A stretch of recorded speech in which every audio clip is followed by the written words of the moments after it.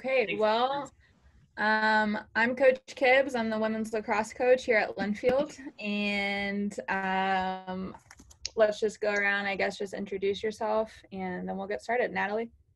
Yeah, hey everybody, I'm Natalie Welch. I am the faculty athletic representative, and I also am a professor in the now new School of Business and focusing on sport management.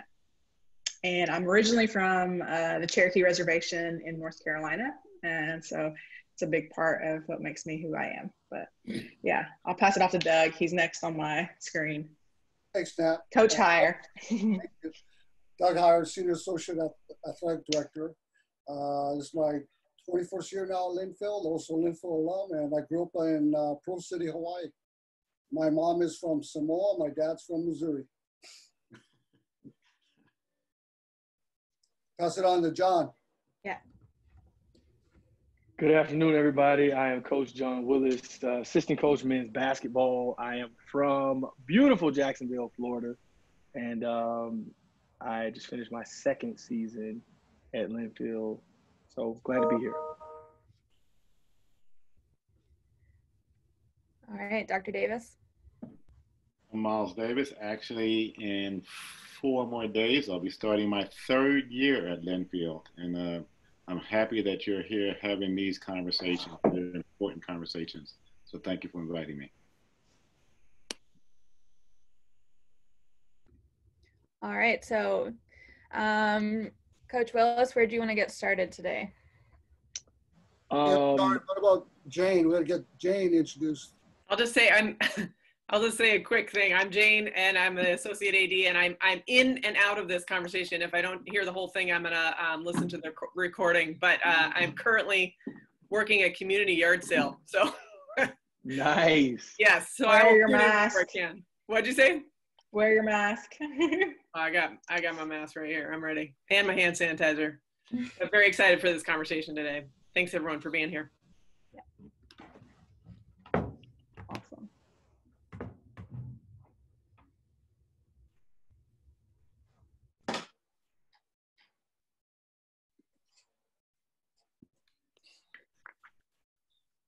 All right, so the topic today being systemic, looking more into the systemic issues of our society. Coach Willis? Okay. So that was the part of the conversation that I was told to research upon. So I think that the best way to describe it, or explain it rather, is I have to give you like a timeline.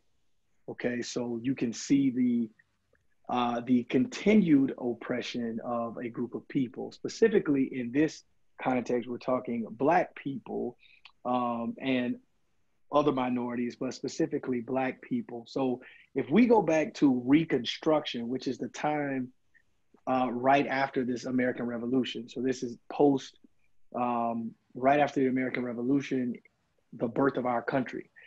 You get the Black codes. And in the Black codes, what those were a set of laws that were passed to discourage free Black people from living in certain states like Ohio, Illinois, Indiana, Michigan, from bearing arms, from voting, from gathering in places to worship. So these were the Black codes. So if you did these things as Black people, then you were in violation of the law. So therefore arrested.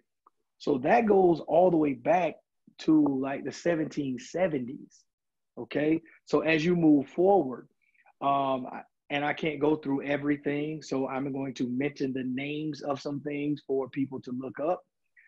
You can look up right after Reconstruction, we get the Louisiana Purchase, which is in 1803, and that is significant because it doubled the size of our country, okay? Now, with that happening, if we flash forward about 60 years after that, we get the Homestead Act. And the Homestead Act gave 160-acre lots of land to any person who would lay claim for them for 5 years. Now we're moving into westward expansion. This is significant because In 1857, there's a gentleman by the name of Dred Scott, and Dred Scott sued for his freedom, and he was ruled against, the Supreme Court ruled against him, stating, now mind you, Dred Scott lived in Illinois and Wisconsin, which were free states that had laws against slavery. But the Supreme Court ruled against him in 1857, stating, and I quote, the United States Supreme Court ruled that he nor anyone of African ancestry could claim citizenship in the United States. So therefore, he wasn't even able to sue or follow the legal process in America because no one of African ancestry could claim to be a citizen. And this is in 1857. So as we're moving throughout our country's history, okay, we keep seeing over and over and over again how hurdles, systems, rules, laws, things are put in place to continue the oppression of Black people. So when somebody says, well, why are people upset about systemic racism, or what is systemic racism? That is it exactly. It is 1896, the Plessy versus Ferguson case, which gives us separate but equal, which legalized segregation. I hope you guys understand that there was a time where, Lindsay, you and I could not have drank from the same water fountain. There would have been a fountain labeled colored and a fountain labeled white only. And growing up in the South, we have museums that show there's one pipe and the pipe has a valve on it that's triggered by your foot. So if I'm drinking water and you come up and drink water, you put your foot on the valve, Lindsay, it will cut off on my side and the water will go to your side of the fountain. As crazy as that may sound, because we're drinking the same water, right? But the segregation was legalized, which gave us the Jim Crow South. So again, it is years and years of the same old thing. It would be like, because a lot of us are athletes, right? A lot of people are coaches in this call. A lot of athletes are in this call. Again, it would be like if we're playing football and you're starting, it's 11 on 11. Well, you get to play with 3 people and you get to start at 1st and 50, and the other team gets to start at 1st and 10 every time. And well, they have 4 downs and you only get 2 downs, right? You understand what I'm saying? So it's consistent. It is over and over and over again. Now, if you flash forward to today, okay, well, now if you look at just last week, we had all these polling places closed in Kentucky, and they were closed in predominantly African-American communities. So again, how can you go vote if they're closing the precincts down where you live? So what are you supposed to do? Take public transportation? Are there even buses that go to the areas where the polls are open? Because in my hometown of Jacksonville, Florida, public transportation doesn't go to every neighborhood. It doesn't. So that is what is meant by systemic racism. And if anyone would like to talk more about that outside of this call, please feel free to give me a shout. I will gladly put my cell phone number in the text, in the chat box. But that is where the conversation is to start for today. Yeah, and I also wanted to say, if anyone has any questions, everyone's been muted, but feel free to type it into the chat box, and I'd be happy to dish out the questions that way as well.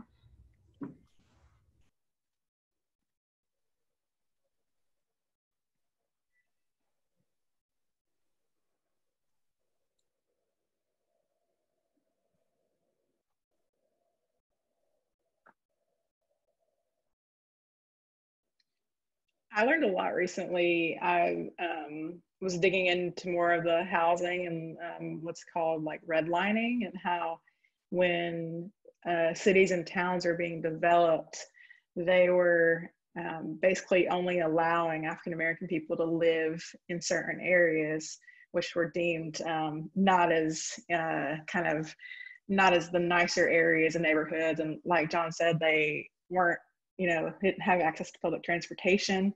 They were kind of cut off from access to like major roadways. And we often hear the kind of phrase wrong side of the tracks, because the train tracks and railroads and that kind of thing were divided these communities. And this was done to really just keep, and how it also leads to schooling systems and how your kids are sent to school in a certain area, and the higher taxes that are paid by a community go to the school system. And so the well-off communities have better schools, and those without continue to go without. And it's really just really upsetting, uncovering all these things that like these are policies and law.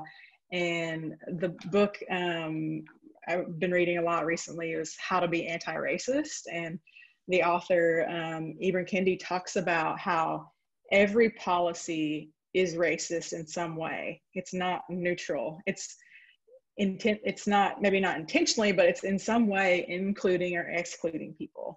And that really opened my eyes. And as a Native American, I've always just grown up with family and people who are like, well, you don't touch the government, you don't trust policies. We had what was called treaties, where we were promised things that weren't upheld. And so when John talks about these things like Louisiana Purchase and westward expansion, like these things that again, we're all based on really betraying a whole group of people. And so it's sadly in our history. And the more you uncover, it's just kind of really, really alarming. And something else I heard in a webinar this week was that like there's no neutrality in oppression. It is very much a verb, and it's something that is actively being done to people. And so we may think that we're sitting back and, even if you think you're not contributing in some way, most likely your inaction is a contribution in and of itself. So it just makes me think a lot harder about how am I kind of playing into these systems. I live in our house here in Knoxville before I moved out to Linfield is very much in one of those suburbs. It's like a nice school area. And it's like, wow, it really, really opened my eyes. And I think we grew up taking a lot of things for granted. Yeah, and I think it's important to remember too that systemic racism doesn't define like you personally as a bad person, or that's not anti-racist. It's understanding like the history of it and where it comes from, and like how it was actually formed to lead us to where we are today. Because I think some of us, me included, can be really naive and wear this kind of veil of just like ignorance, of not understanding like the actual history and understanding like the origin of how it is like the system is racist. And not understanding that and not trying to understand that, I think would be kind of one of those complicit situations, right? But if you want to take action and be anti-racist, that's where you're really trying to gain knowledge into what is systemic racism. I would also add that I know that I was talking about a lot and they were historical things, but I would challenge you all to look at things like Nat was talking about, like redlining. I'd also challenge you to look at gerrymandering. I'd also challenge you to look at the budget from your hometown. So one thing I did yesterday was I looked at the school budget in my hometown, and I looked at the parks and recreation budget, which is underneath public works. And then I looked at the police budget. So in my hometown of Jacksonville, Florida, this past year, the police budget was $200 million more than the school budget combined with the public works budget. So my point in that is, if knowledge is power, then why aren't we spending more on educating than we are on law enforcement? I don't understand that. The whole idea of systemic racism is very deep and is very woven into our country.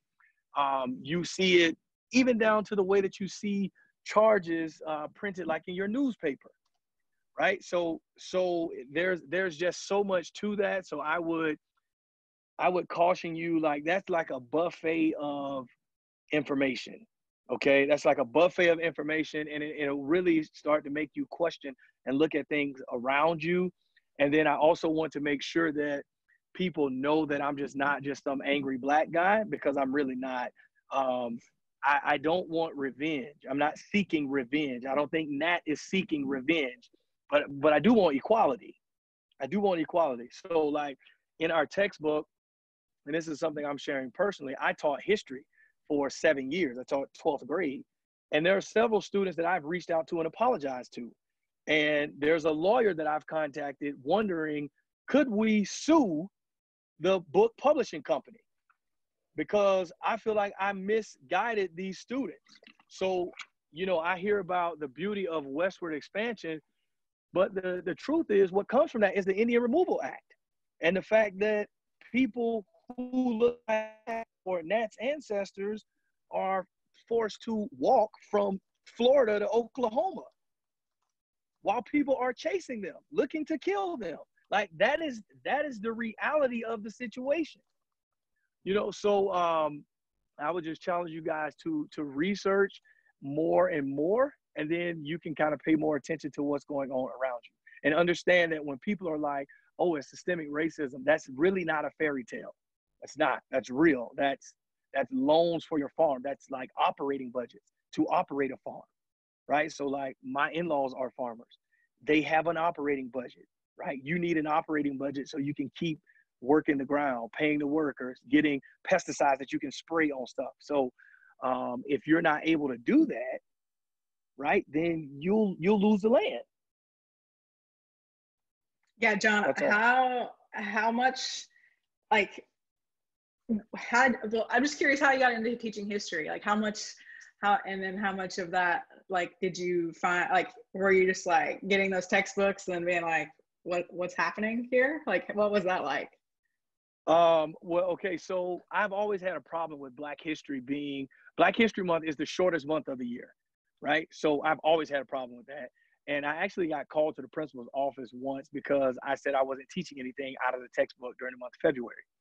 And I was like, well, if you like to learn something, my classroom door is never locked. You're more than welcome to come in.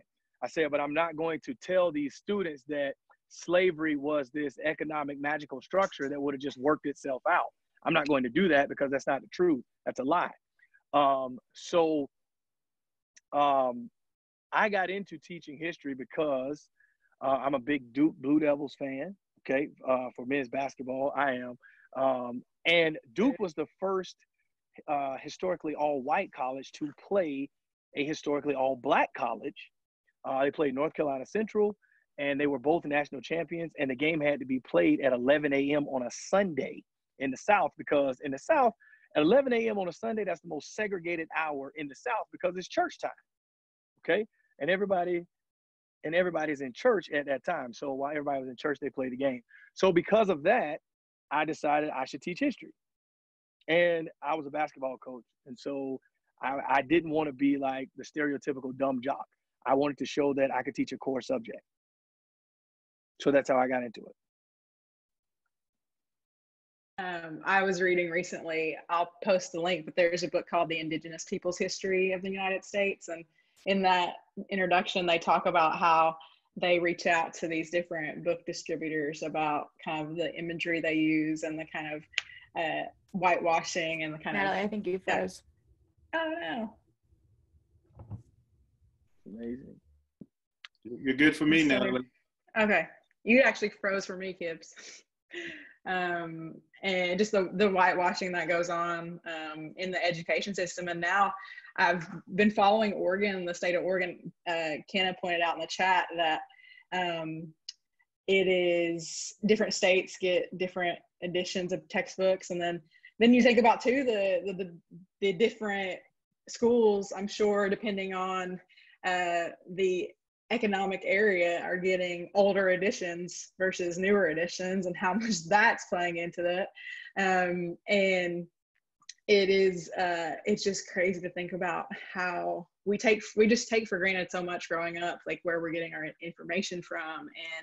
And we don't question, and we're not really taught to question it, is I guess what's also I think really kind of alarming. And one thing I was reading about too is how one of the elements of white privilege, again, if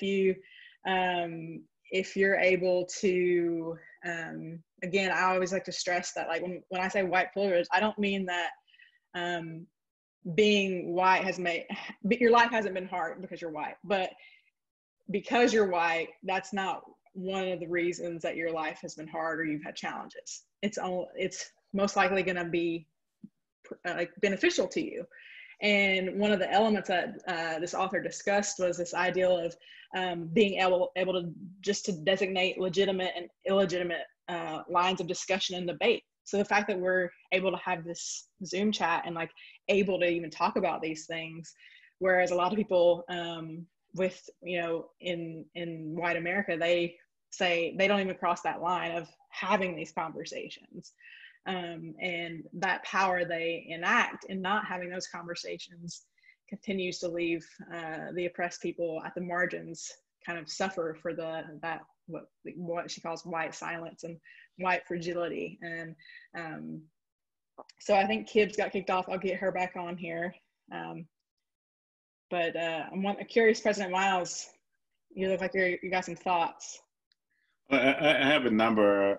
In particular, I was asked to address patriotism because of my time actually serving on active duty. But I actually want to go back into some of the issues you talked about because they're relevant to Oregon. Because I think sometimes when we talk about this, we discuss this within a context, discuss it away from what we're dealing with now. And so since we're at Linfield, I want to bring it back to Oregon and Linfield, and then I'll discuss patriotism a little bit. Most people do not realize that Oregon was founded as a white utopia, that in fact it had laws that excluded Blacks and Native Americans from being in town after sundown, which means that I could have never attended Linfield when it was founded. And it's important to keep that in mind. And as I fast forward and I look at the absence of Black and brown people among the faculty and among the staff, and among the administration at Linfield, you have to ask yourself why. And so when we discuss the issues of racism, and I'm glad to hear you're talking about it from more of a structural perspective, because it is not about you being racist. There are unspoken things that are built into the system. And so if you start saying that you only want faculty from certain institutions, and those institutions have historical record of excluding certain people, thereby you don't have anybody in the pipeline to even come into your institution.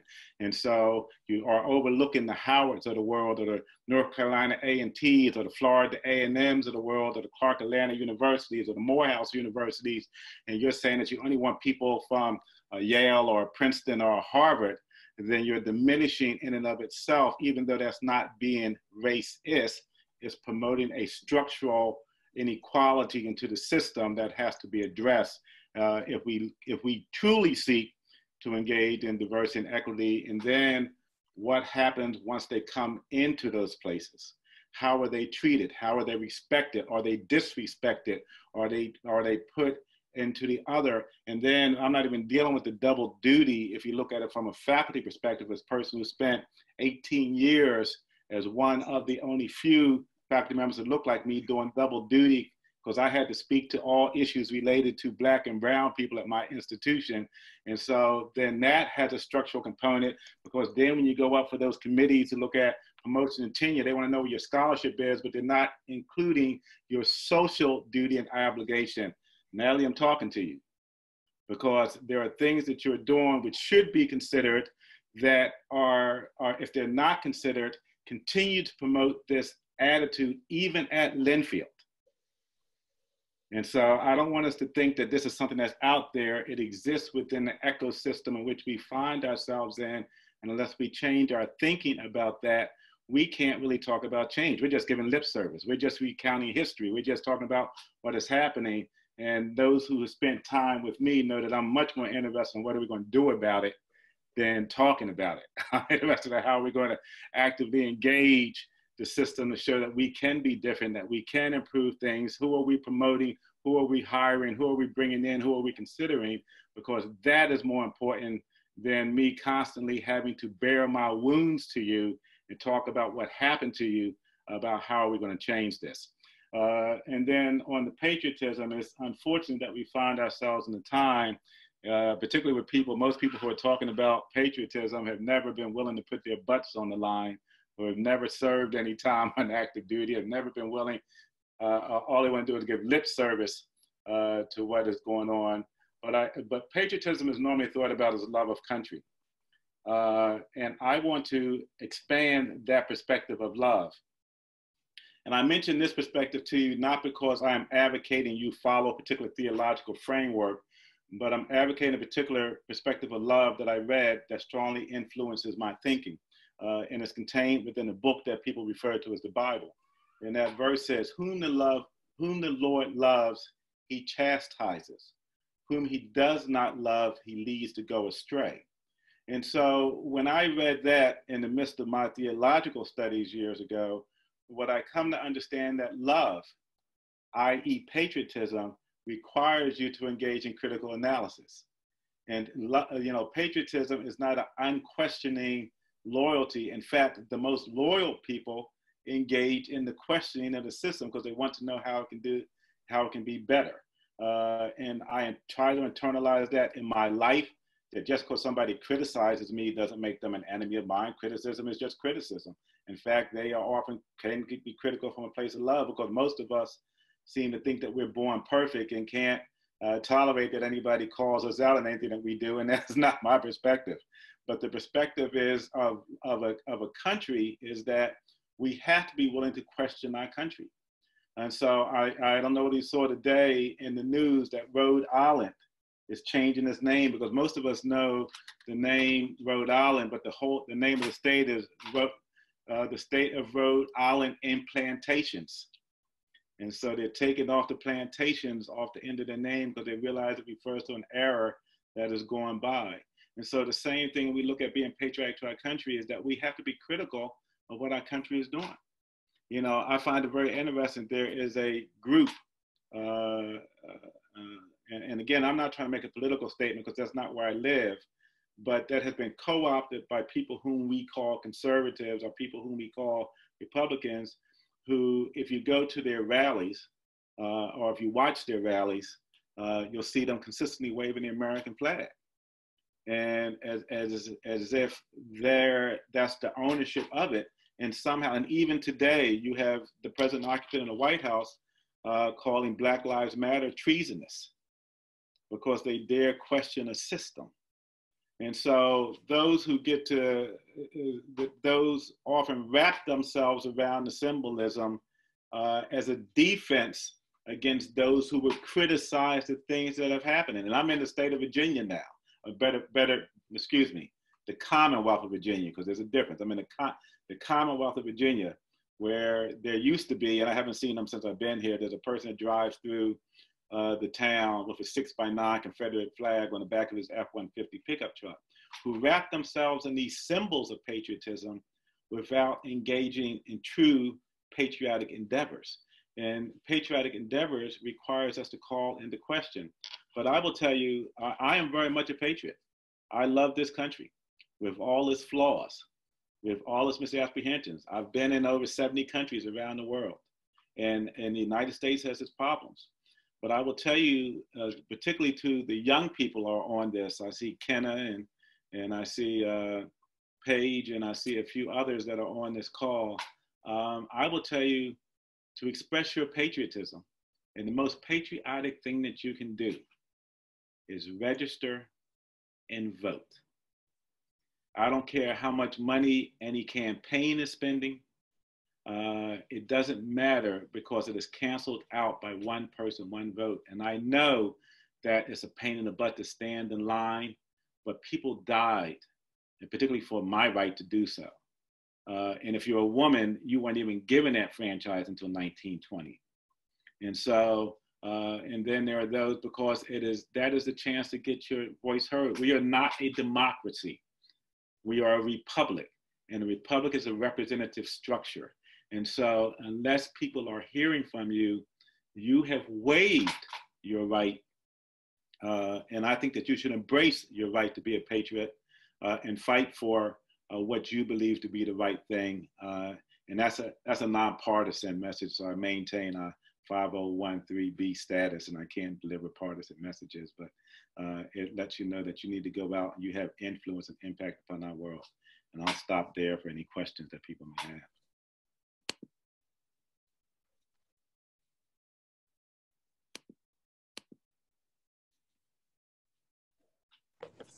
Thank you. Go ahead, Vince.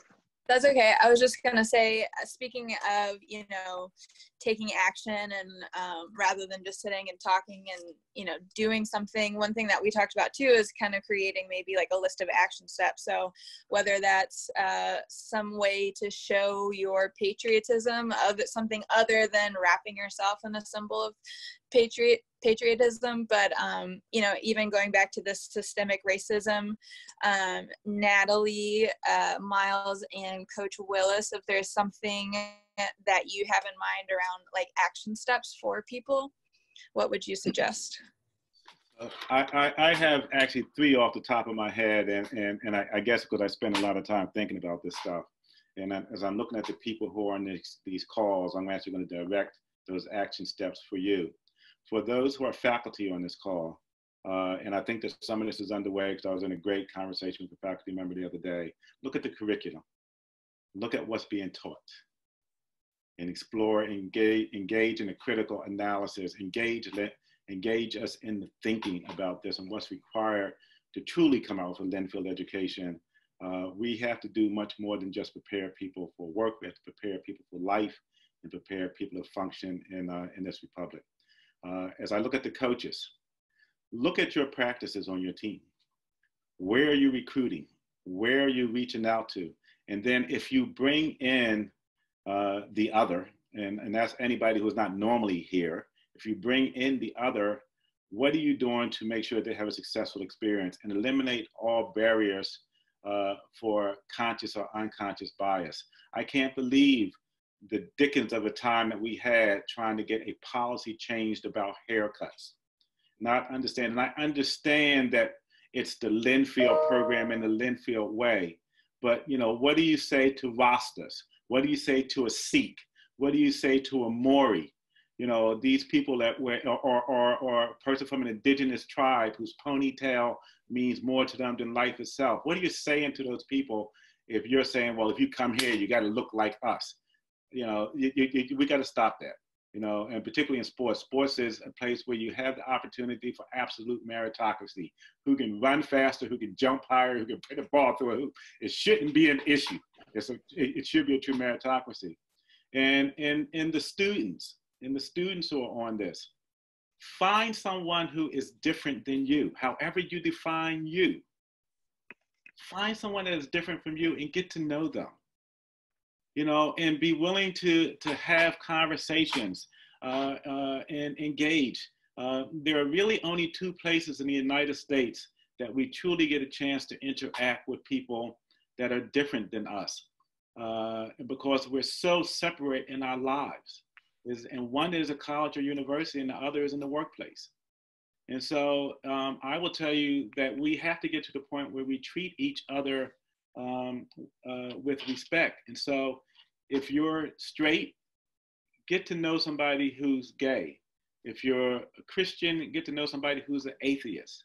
If and it doesn't matter how few these people are, find out about what it is to be Samoan and Hawaiian art and culture, because it is a different culture. It's a different culture.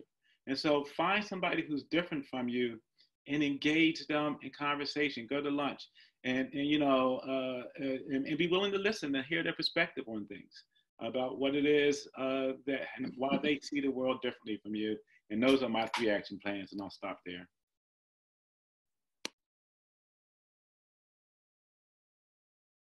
I also just want to echo. Oh, go ahead, John.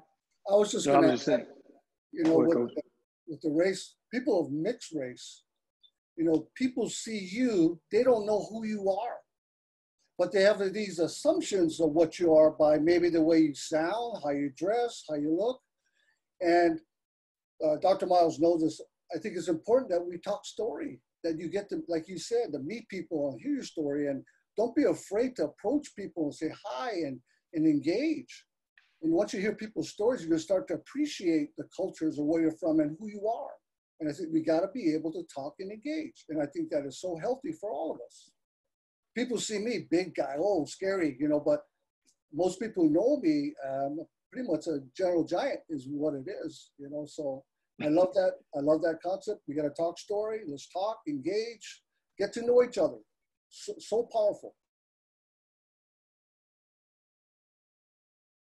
I would add to that as an action plan, as an action item, I would encourage you to attend maybe a rally. And it may not be something that you see eye to eye with, but you can go and listen and observe. And maybe you'll learn something and just gaining a different perspective. So I would encourage that. I'd also question you or challenge you to say, what are you doing to work on your critical thinking skills every day? Because our society is not designed for you to think. It's not. It's designed for you to be controlled.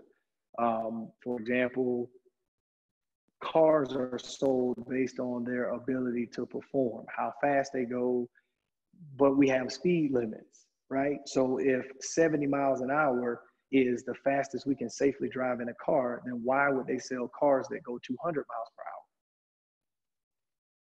Makes no sense. Well, it's because our society is designed for you to be controlled. So I would challenge you to think critically every day, on something to work and build on that thinking aspect. I just want to echo President Davis's call to vote, because I'll be honest, I haven't voted my life. In any sort of federal, I voted in my tribal elections, but I was always taught, like, we don't trust the government. We don't matter. We weren't even allowed to vote. Native Americans weren't allowed to vote until 1968. But now as soon as I get back out to Oregon, I'm going to go get registered so I can finally vote. And it's so easy to make excuses like, oh, I'm moving, or I'm in college, or I'm in this and I'm in that. And so I definitely encourage that. Another thing I encourage you to do, especially over July 4th, is look in there. I'll post the link, but look and see.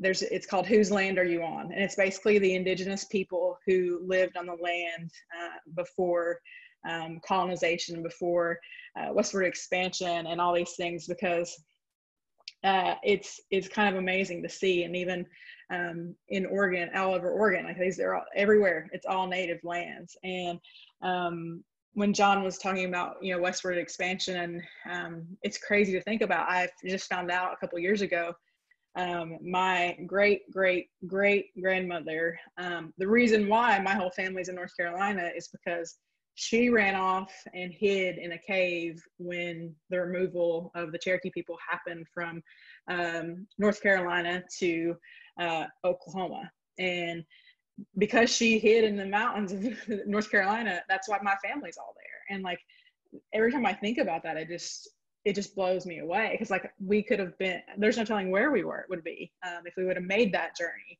And so just learning those little things, and I'll post the land thing, but also I discovered another kind of action thing we could do. It's called Ally to Action.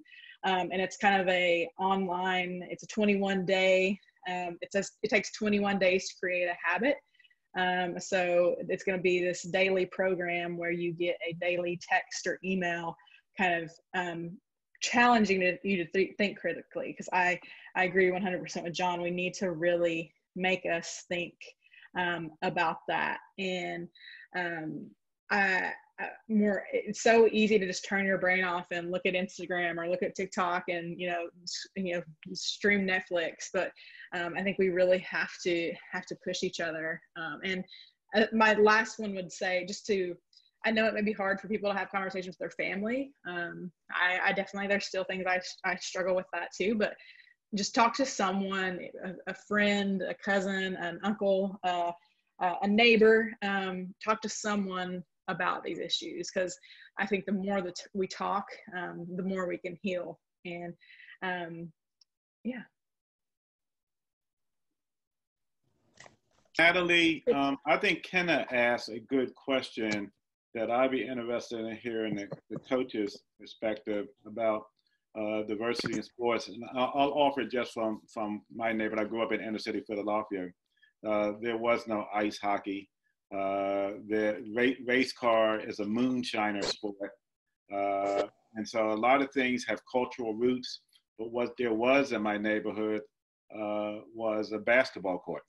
And so it is no coincidence, it's not genetic, because basketball in this country with Naismith started out as a Jewish game, and then as it migrated into the YMCA. But it was easy for those who lived, because the Jewish community, as well as other ethnic groups, were concentrated in the small urban areas. And so thereby there was limit. There weren't a bunch of fields.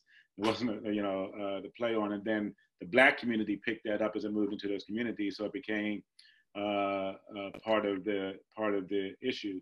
But I would love to hear your thinking about, particularly since there's so many coaches and student athletes that are on this, and get the coaches' responses to that question that Kenna asked. I feel like lacrosse sticks out like a sore thumb, right? Of just very, very little diversity. And it is initially a Native American sport. And, last year, I didn't know that. Okay.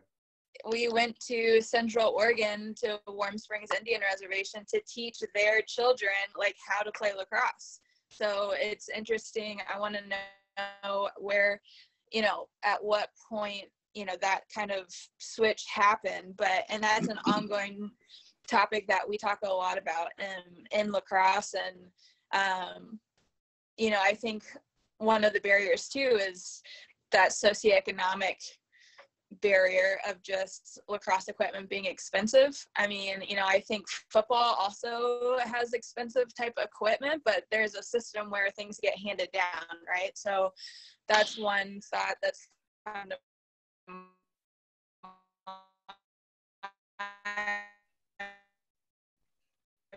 Is everybody else losing Lindsay also? Yeah, that happens. How to okay. Oh, maybe not. I'm back. Sorry. I'm in my office. I shouldn't have any issues with my internet. Try turning off your video, Linz.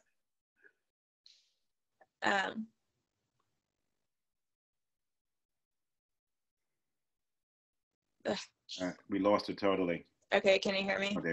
Yeah, we can you hear got me? you. Yeah, we got you. Okay. I don't know what the last thing you heard was, but just lacrosse in general obviously was initially a Native American sport.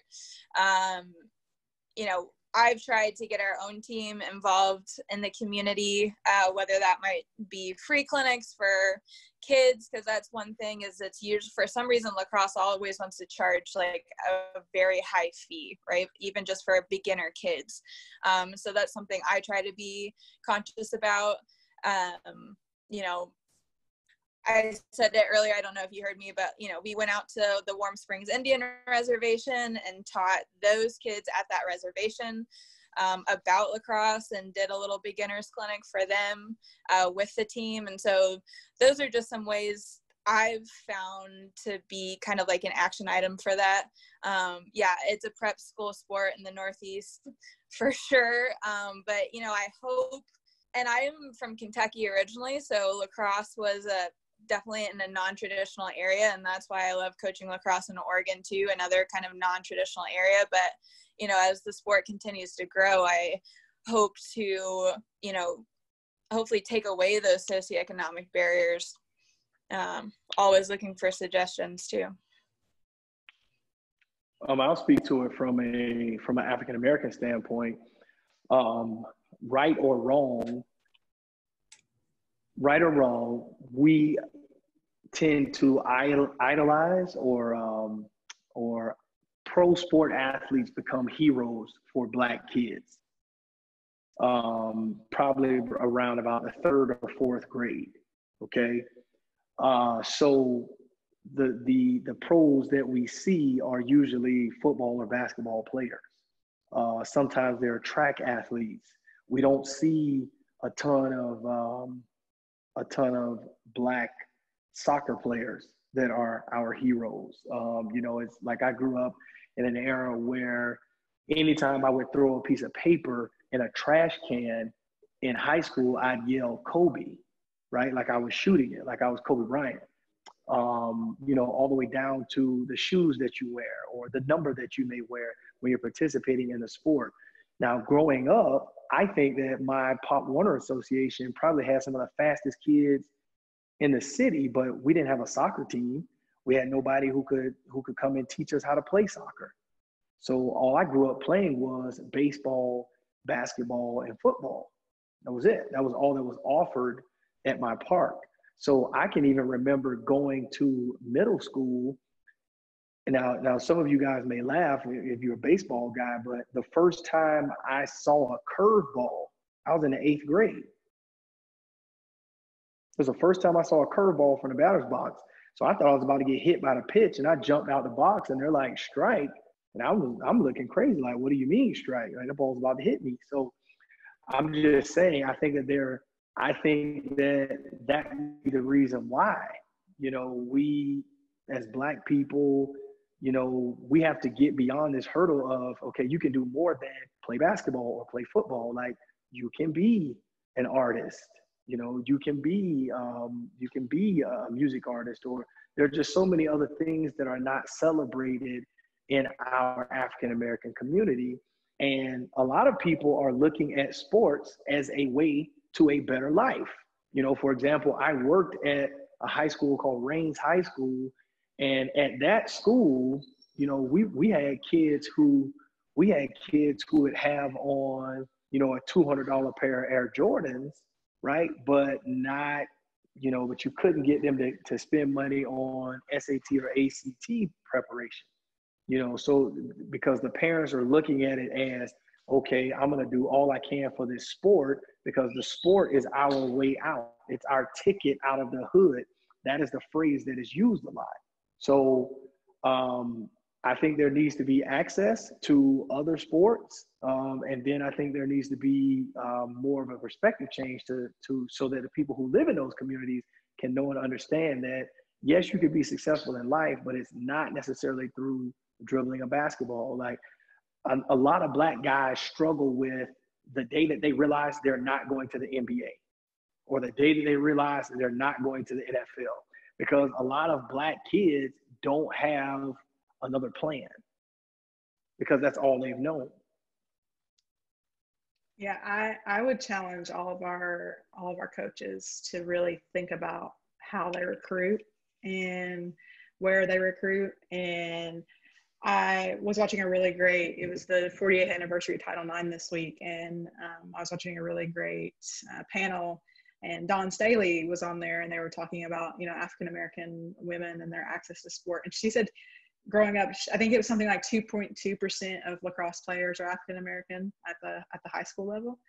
And I think she said she didn't even know what lacrosse was in high school. And I think that, again, proves the point that, like, just the access and the opportunity is a big issue. And I think a lot now too, with what's going on in society, of this idea that, like, you have to go all in on one sport and you have to specialize in one sport, and that's going to be your best way to get into college. And then I hear over and over again, athletes and coaches talk about how great it is when kids play different sports and they learn different skills. But over and over again, what I've been hearing is, like, rethinking how we recruit, because you know, you may go to the top tournaments or the top AAU tournaments or the top club tournaments or the top division high schools, but, like, what about the talent? There's talent at the other levels. It's not just the kids that have the money to pay for those things. And that becomes such a big barrier to entry. I was blown away when I worked at Disney and how teams would come down from the Northwest to do their spring training for baseball and softball. And I was just like, how do these people have the money to afford to go to Florida and like do that? And like, so things like that, I think, sadly, it's, you know, a lot of it is that socioeconomic of having a chance to just play and then having a chance to get seen and get an opportunity at the next level.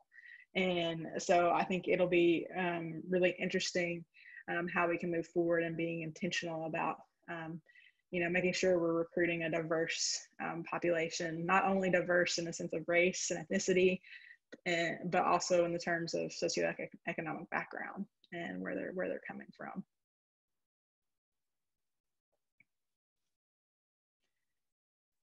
I think what happened, and like, I think there's still very much, there's a love-hate with sports sometimes, because a lot of people think sport is like the cure-all and like, oh, it brings people together and it gets rid of all these barriers. But I think sometimes sports like hockey and race car driving, they really try to say that like, oh no, I mean, everyone's equal on the field, right? But I've really been following what's been going on with Bubba Wallace and NASCAR this past couple of weeks, and how, you know, the story became quickly about a noose in his garage, and then people were questioning if he was doing it for attention and if it was a setup. And people forgot that same day, after, you know, NASCAR banned the Confederate flag, again, another symbol of this kind of culture. They were flying Confederate flags over the racetrack because that was a loophole. They could fly a plane with a Confederate flag over the racetrack and avoid, you know, that's, you know, they're not at the track, so they're above it. And so people weren't talking about that. They were talking about this incident with Bubba Wallace, which I think Bubba Wallace deserves all the attention in the world, but I think it lets people ignore the deeper cultural things that are going on there. That you can ban the Confederate flag, but that's not gonna automatically flip and switch, change everything and make it's all not all gonna be good, right? It's not automatically gonna fix everything. But I think I've been proud to see, and a lot of people have said, NASCAR's done in this past week or so more than NFL has done in like 20 years. So they're at least doing something. So I think I have to applaud them for doing those things. But again, we have to think bigger. Why is there only one African American NASCAR driver? What can we do about that? You know, that's a very interesting topic, Nat. You're talking about pro sports. Traditionally, African American athletes, as far as the pro level goes, there's more of a presence in the NFL and the NBA, right? And so in the NFL, if you look at like contracts and pay structures, like traditionally you have white guys who are quarterbacks who tend to make way more money than, let's say, black people who are running backs, right? And so like in this past season, just in this past season alone, and this case was interesting to me because this kid was a former student of mine. There's a guy named Derrick Henry, right? I know you know Derrick Henry from Alabama. He probably broke your heart at Tennessee, but he led the NFL in rushing this year. This year, he led the NFL in rushing. If you Google him, he had a 99-yard touchdown run versus the Jaguars. And I mean, he just was outstanding this season. However, the quarterback, Tannehill, got a new contract this year from the Titans, and Derrick Henry did not.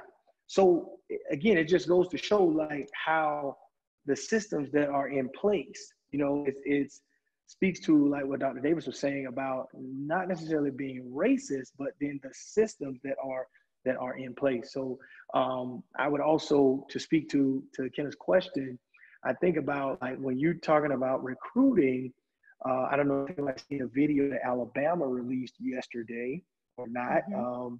Yeah, you should check that out. I was just talking to my friend about it. Yep. I think you should check that out. But it's it's interesting to me because now we do know this as Black people, there's this perception that it's a better experience if you go to a traditionally white institution, if you go to one of these Power 5 institutions. So, for example, if you are a highly, ranked football player, well, it's an honor for you to go to Alabama or to Tennessee versus going to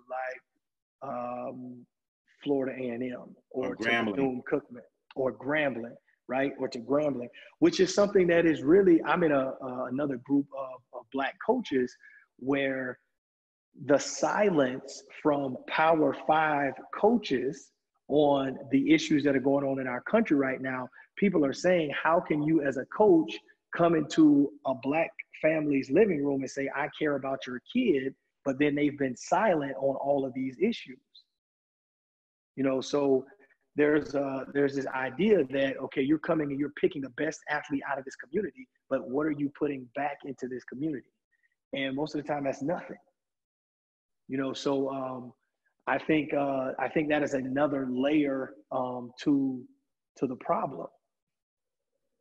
Yeah, and I love Jackson's kind of expounding on that oppression in the NFL and how they exploit their labor and how it is just crazy to think about. And so many of these systems, it's the older white male in these positions of power and the young person of color doing the labor. And another thing I think about too is just when we talk about culture, and I challenge my students to think about when you're watching a football game or you're watching any kind of sport, listen to how the announcers refer to players of color versus white players, right?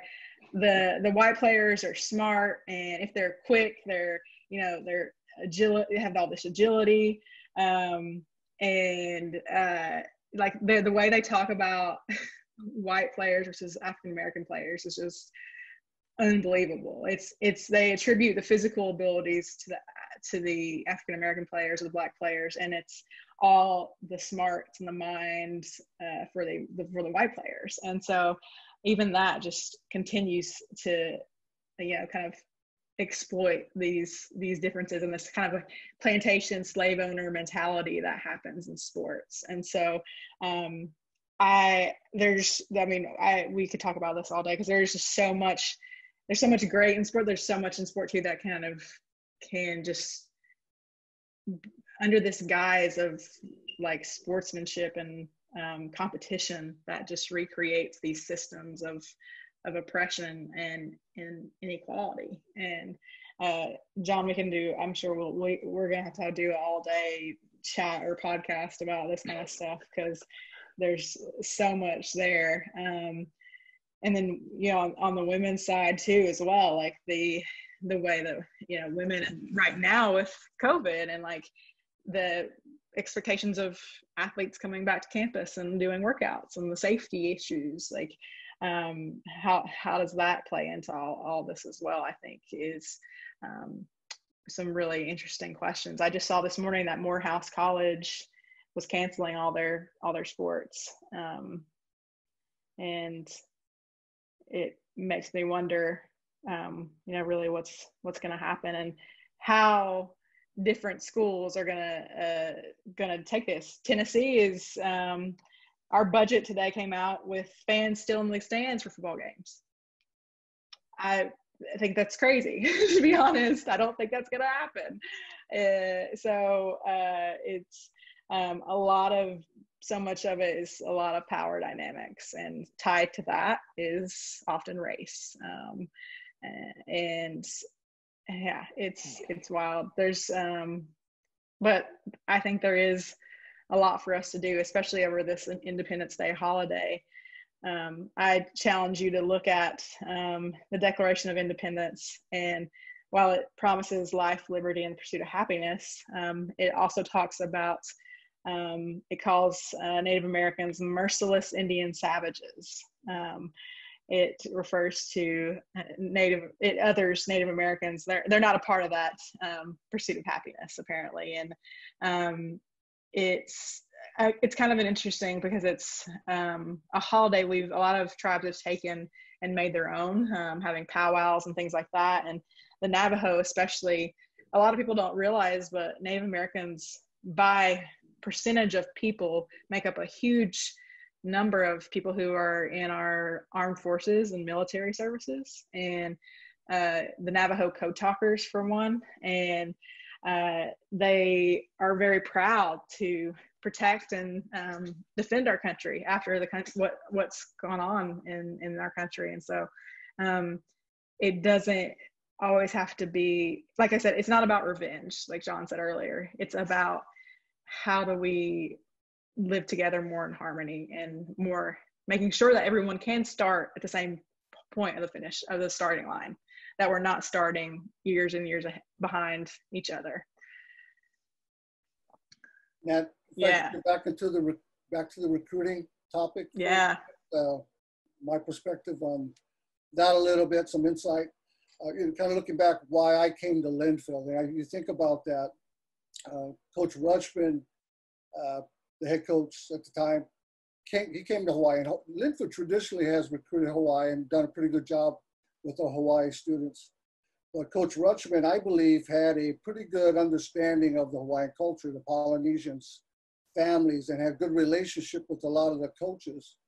So I think that's important too as recruiters to understand the cultures, the families, developing relationships with the people that are different and understanding that. And then I look back, I came to Linfield too, that there are people like me at Linfield.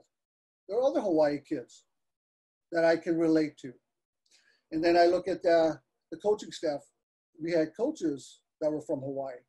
So someone that could relate to me as well. So I think there's a lot of power in having a head coach that understands different cultures and respects different cultures, builds great relationships with people from different from the different walks of life. I think that's important too. Because in Hawaiian culture, if you don't understand how the parents are and how they think, and you don't build that relationship, it's a little bit more challenging. And then I know that kids feel more comfortable going to places where there's people like me that I can relate to. And then, of course, if I have issues or problems, I can go to a coach or talk to someone that understands how I'm feeling, what I'm struggling with, or if I need help with something. Because a lot of times it's a lot more easier to approach someone who is like you. So I think that's important in recruiting as well. And I'll add, this is Jane. I'll add, just as a white woman trying to navigate this and understand where I can contribute and where I can amplify the voices of Black friends and friends of color. I ask myself, and so I invite other white people on the call to ask, what do we have to lose by admitting implicit bias, knowing that as fish in this fishbowl, we've been breathing this water for a while. So what do we have to lose by looking every day to find out how we've internalized some of this messaging, this supremacy that we didn't form, but haven't dismantled? And can we give ourselves, as John Willis has said before, can we give ourselves proximity to those people that we care about who have a very different reality because of the color of their skin? And when we build that proximity, can we act on their behalf? And what can we do? So I think for me, that's a good, mentally, that's a good place to come from, because it allows me the freedom to be in learning mode, to be humble, to not have to have answers, but just be willing to investigate, and not to feel like I have to own all the wrongs of the world, but that I can take action. Instead of being passive, I can start to take action to correct some things. And so for me, that's a helpful place to start from in being an ally. And so I thought I'd just share that. That is something that I'm happy to talk with any other white people about too. If you're concerned about this piece or feel like it's hard to dive in or acknowledge bias, I'm happy to talk about that more too. But that's where I come in from. Thank you. I actually want to respond a little bit to what Kenna just posted. because she asked some very, very big questions. And the reality of it is that I have found, Kenna and others might want to speak to this, is that when we start that big, it's almost overwhelming. It's not knowing what to do. So, the reality is that none of us can do everything, but everyone can do something. And so you're going to have to make a decision, Kenna, about what it is you want to do with this fine education and the fine experience that you're getting at Linfield University. You are going to have to decide where you want to play in that. That you have to believe, and because it's true, that you can make a difference. Now, you may not be able to make a difference on every single issue, but if the Flint water crisis is important to you, or oil pipelines on indigenous lands, then I would encourage you to join with groups that are doing those things, because there are already people who are addressing all the issues in which you wrote about. And then if you can find people, because all of us think that we have to reinvent the wheel all the time. We don't. Just begin to connect with those organizations and lend your voice, time, energy. And yes, sometimes if you're in a position, even your money, to causes that support the things that interest you. Kenna, does that make any sense to you, Kenna? And I want to hear your voice. I know you've been typing it, but just tell me, does that make sense to you, or is there a deeper yearning that you're looking for there? No, it does. I was just wondering, just like if there was any, starting with a broader question, just to hear if there was anything in particular any of you guys had in like about it. So let me give you an example, Kenna, because I realize, because I'm impacted by this, and then after a very, very, very powerful conversation with my son, who remembered far more than I thought he would about us growing up in the car stops that we endured by police, and the questions that we got asked, not just for driver's license and registration, about the question about, do you own this car, and various other things, because the type of car that it was, and I look at this, and so what I have decided to throw myself into wholeheartedly, Kenna, is how do we build dialogue with police and communities. And so right now, so like 3 days ago, I was on the phone with Chief Scales about how do we facilitate dialogue. I mean, it's what I'm doing in Virginia. And let me be clear, there are going to be people who criticize you. I got criticized because I posted a picture of me and a police officer who happens to be the son of a person who works here, Tim Simmons, and people like, oh, how can you talk to the police? Because I believe that's how we change. And so and so it was uplifting for me to hear Chief Scales, and I don't think I'm talking out of school, approach me about, well, what do you think about this defunding of the police? What does that mean to you, and how does that play out? And I tell you what, Kenna, having my voice was important, because the simple question that I asked him when he was talking about all these policies, and I said, well, let me just ask you a simple question, Chief, is how many people that are making these decisions look like me, or they impact the population? He says, Miles, none of them. I said, well, that's where you got to start. I said, you're making decisions about people, and you don't have any of those people who are impacted by those decisions in the room. And so I just want to encourage you and others, kind of your generation, is to find those groups that are doing those things and organize and make a difference, and invest yourself so that you know what those issues are and support one another. Did that make sense to you, Kenna? Yes, it did. Can I just take a second to brag on Kenna? She came to me when I first started, and she's a sport management student. She's worked with athletics. She's worked with Trailblazers. Me and her collaborating to do some research on the impact of COVID on Northwestern Conference athletes. But she has already done so much. And Kenna, I just have to remind you, like, you got plenty to go. Like, you just got to stay motivated. I already can see, like, you've done so much just in this year that I've gotten to know you, that I'm just so proud of you. And I think you're gonna, the fact that you're even asking the questions you ask says a lot and means a lot. And you're gonna, I think, like President Davis says, just finding those spots where you can really, really have an impact and really impact others. And something that Coach Heyer kind of made me think about, I kind of want to go circle back to, is that you know, we're seeing a lot of talk about adding diversity and inclusion officers. A lot of athletic departments are adding diversity and inclusion committees. I get an email from Inside Higher Ed about job postings, and one is specifically diversity and inclusion. That one was 10-page long this last time I got it. It was just blown up. And I think that rush to like try to implement these systems can sometimes be a little hasty and tokenize people of color and putting people of color in these positions where they really don't have power, don't have money or resources to do the work that's necessary. And so I think about, when we think about, you know, we can recruit diversely, but if they come to Linfield and they don't feel comfortable, like Coach Heyer said, like if they come to Linfield and they don't feel comfortable, they're not going to stay.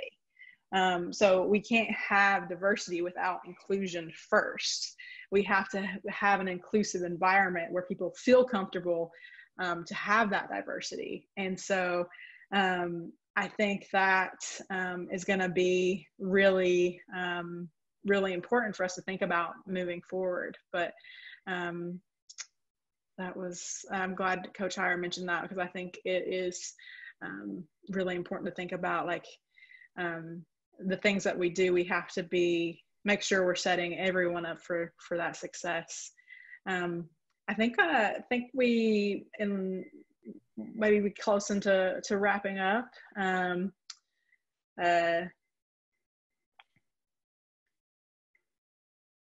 Did Coach Willis, Coach Gibler, Coach Heyer, I want to make sure anyone, honestly, Jane? I have one last thing to add, and it'll speak to Kenna's last question.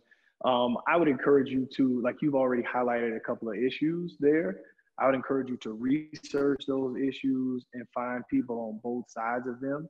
So just to share a personal thing that I'm doing, I do have a problem with people who look like me with their interactions with the police, whether it's ended up, unfortunately, losing your life. There's a gentleman video posted 2 days ago where a gentleman got body slammed, got his arm broken, who was waiting on money for Western Union. Just kind of the harassment and the interaction. I have a problem with that. So there are police officers that I'm speaking to.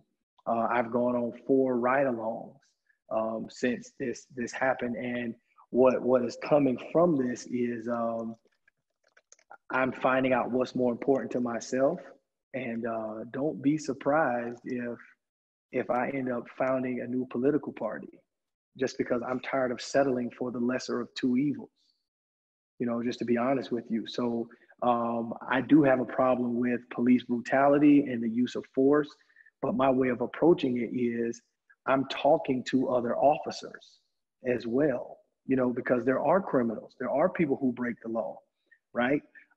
So like one of the things that I've learned from my conversation is the use of jujitsu training.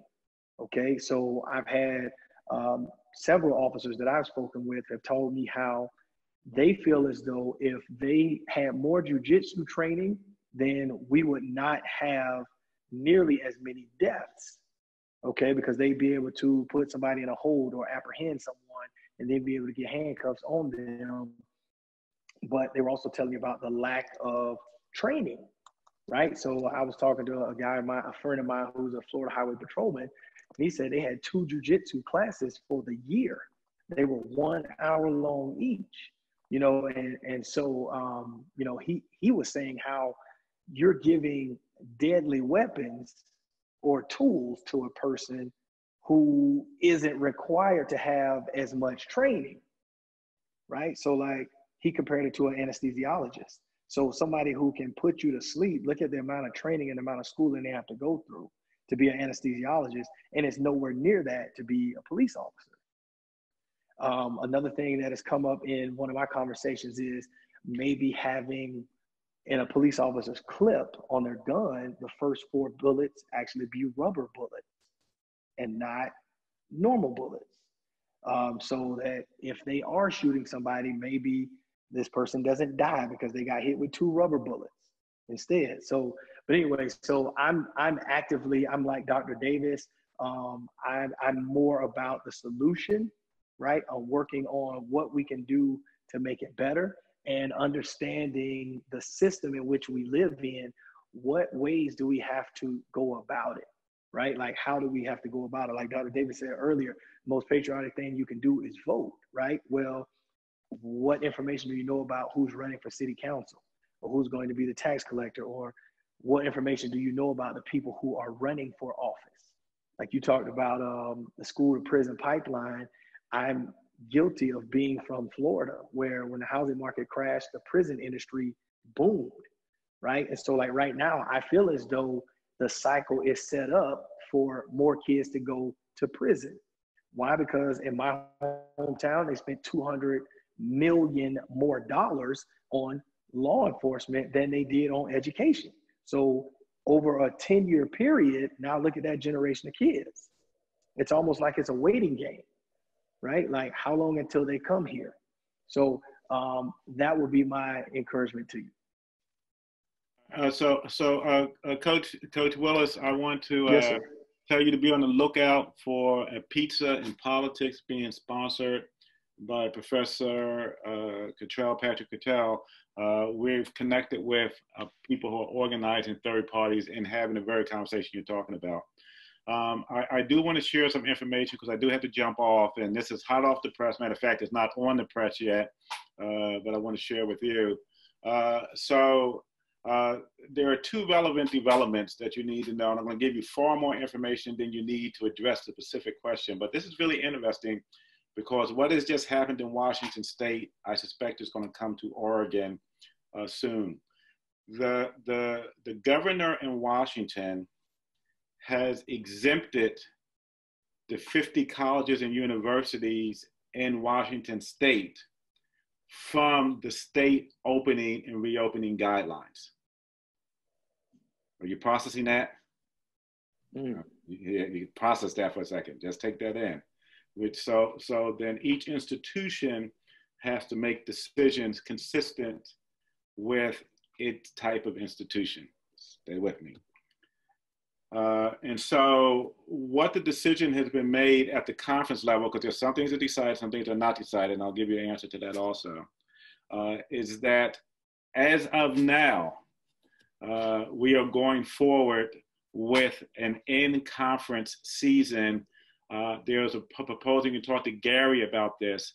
There was a particular proposal for football and a particular proposal for volleyball that has been approved. And so Gary can give you all the details about what that looks like.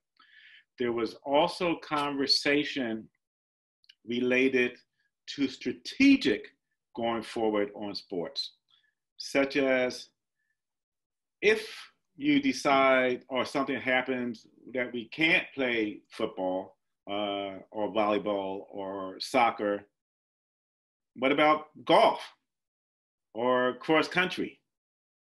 And so there is, and I mentioned the first thing first because what this begins to do is say, no one size fits all. We have to look at what's happening within the context of the sport and within the context of the institution. What is not decided, because there's a split, particularly among the Oregon, the simplest way is between the Oregon and the Washington contingent, is that under the HEC, because, you know, it's interesting because people, and there's even information out there now that, you know, about whether we're following CDC guidance or whatever, the authoritative body for higher education in Oregon is the HEC, okay? And the HEC has a set of guidelines about what it is that we should do. And so what the HEC has said is that colleges and universities should not be allowing people on campus. It should only be open for essential campus business. And so as of now, there is not a clear interpretation as to whether that means fans. So that's what's being wrestled with. And so I can even share with you some of the context of that conversation because it's relevant to a number of other things, which is, okay, we have athletics and we have gatherings. Do the students get to attend? With proper social distancing, because we already do have the science, and the science says that being outside helps reduce transmission. The science also says that social distancing helps reduce transmissions. The science also says that wearing a face mask helps reduce transmissions. And so you could make a case that if people are outside wearing face masks and properly social distancing, they should be allowed to attend. But this is not the issue that has been resolved, and there's consideration that is being given to those issues. So again, I keep emphasizing this, as of today, there are plans to have an athletic season going forward. What that will look like, we have clarification on from a season perspective, and it has to do with home games and away games. And I'm not going to bore you with all the details. You know, that's Gary's job to share the information about what happens in athletics. But for those who are generally concerned, what I will tell you is Linfield is going to be spotlighted in a lot of this. I'll just put this way, because I will tell you that, I don't know, I'm assuming that this audience is a relatively sophisticated sports audience, so you know what's happening in Orlando. Do I need to explain anything more about that to anybody? If there is, just speak up. I'm assuming that everybody knows. I don't need to explain. Okay, everybody knows what that is. That's what's going to happen with Linfield, is that volleyball will be do a round robin at Linfield. And then it'll happen in reverse for football. So there will not be football games on the campus of Linfield at the same time that there are volleyball games, to reduce locker room and various other transmission things. So these are the things that are happening. And it got triggered, actually, Natalie, when you said doing research on the Northwest Conference athletes. It was interesting being in those conversations and listening to that, and then hearing you saying that. So that's the latest and the greatest. There'll be an announcement that comes out Monday, so don't go putting out press releases. Don't go sending out a bunch of email. I don't want to get in too much trouble. It wasn't that I was told to keep it in confidence, but I think, you know, I think for those of you who took time on a Friday afternoon to sit here and engage in this important conversation, that shows a high level of commitment on your part. And so my gift to you is to give you secret information that nobody else will get until Monday. So it's the least I can do in response to what it is you're doing. Any questions for me about any of this? And I'm done. Miles, just one clarification. The volleyball proposal was a volleyball soccer proposal. Yes. Correct. Yes. Right. Yeah. And so it'll be done. We will be the Disney World. Right. To limit spread. Right. And so we will be there. Yes. That was approved. The proposal was approved to let you know that was coming in, and that's what's being addressed. So there's going to be the whole conference at Linfield? So the teams that come in and are playing, they'll all play at Linfield. And cool. So we will be, you know, it'll be home. And so when football goes, it'll be a series games. It'll be a bunch of people at one location playing that one event. It'll be like hosting a Champions tournament at our campus. And so, and Jane, you know, Natalie, there's a deep dive into matchings and pairings to ensure equities, because you don't want to have a Linfield powerhouse playing a not so great powerhouse. And so to make sure it's a competition. And I'll tell you the question that I asked, which I'm hoping I was channeling some of you, was how do we really treat the season in case it's interrupted, in case it was happening, that we will treat the fall season the same way we treated the spring season, which is that if it gets canceled, there's no champion, there's no things. It just goes in as athletics interrupt us into the season. And also I want to share, Gary, because it's important for us to hear, is that part of this was due about how you spread out what was that requirement that we heard at the conference, Gary, about, was it athletic trainers or something? Mhm. And so having this like this assures that there are a sufficient number of athletic trainers available according to the new NCAA regulations in regards to the number of athletic trainers that have to be available to an institution. That's what it was, athletic trainers, wasn't it, Gary? Yeah, it is. Yeah. Yeah, and just a little bit more detail, just to make it a little bit more clear for you, is that, for example, if we play Pacific in volleyball and soccer, and we're the host, then they will come here, and it's to limit the exposure outside of that, if that makes sense. Football will never be at the same venue as volleyball and soccer, to try to decrease the likelihood of transmission of anything, but also to make it so that it's not too onerous on the athletic training staffs, which is part of what Miles was just getting at. So we thought through this quite a bit to try to figure out how to decrease the likelihood of letting this blow up on us. So yeah. I just have to say, I do not regret being in those positions that you guys are in right now and having to have those conversations. Natalie, it's interesting, but I will tell you that the overarching first of all, I have to commend my fellow presidents and our institutions. And I will tell you what the focus is. The focus is on the student experience. They get it and say, look, we're all residential campuses. We have to provide a student experience. I understand, that there are risks, but we're looking at our circumstances within the context. There are things that we're looking at, like batch testing and various other things that will help mitigate it. But we're very clear that it's about the student experience. And quite frankly, Natalie, one of the things that I've been on the stump about is that I'm tired of the conversation about online education, because what we provide is much more than education. We are a social service agency. We often provide the only healthcare students have, the mental access to services that students have.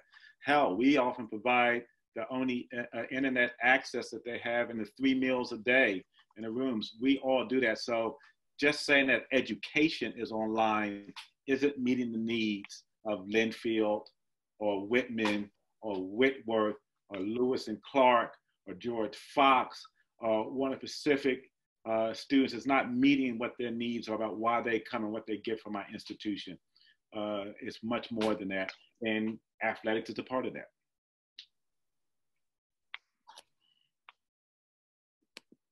So if I can chip in just a little bit here, I haven't really said much of anything.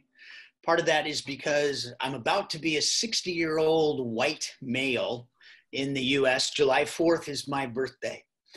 And as I was coming into this conversation, and most of you know me super well, you know me well enough to know that I couldn't give a rat's rumpus about the color of somebody's skin or what church they go to or don't go to or whatever. I care deeply about humans.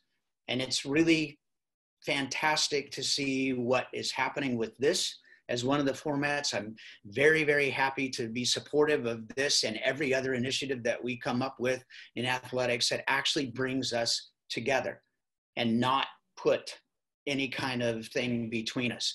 When we initiated all of the all-in stuff, all-in it's not just about sports, and it's not just about coming into our venue and competing against a football team or a basketball team or whatever. It is truly about bringing people together towards a common goal. That sounds awfully familiar to me. It sounds exactly like where we should be with our country, and it is where we will go. I am sorry for the idiots in the US. I'm deeply sorry. I'm sorry for the things in the past. I don't have any part of that, but unfortunately I get associated with that because of the color of my skin and my age and whatnot. And, but my personal goal is to continue on a path of all in and driving people closer together, not letting them drive each other apart. So I'll leave it at that, all in, and thank you all for what you're doing. Let's keep it up. That was a great note to end on, Gary. Thank you. Thank you all. Everyone, have a great Take care. weekend. Yeah, take care of yourselves. Wear your masks. Thanks, All right, everyone. guys. Okay.